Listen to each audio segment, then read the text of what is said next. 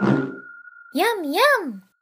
Floyd here with a quick look at the field texture nodes in Octane for Modo, which enable you to generate planar, spherical, and angular fields that can be used as falloffs for masking. Let's take a look at these three field options. Start by adding a spherical field to the schematic and connect its output to the material's opacity channel.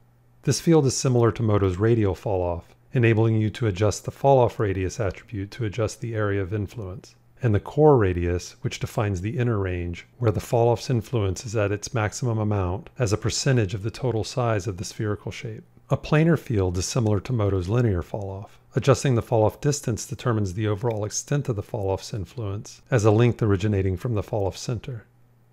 Adjusting the transform values enables you to define the orientation and position of the plane. The angular field produces a cone-shaped falloff. You can adjust the cone angle attribute and the falloff angles to refine the shape of the falloff.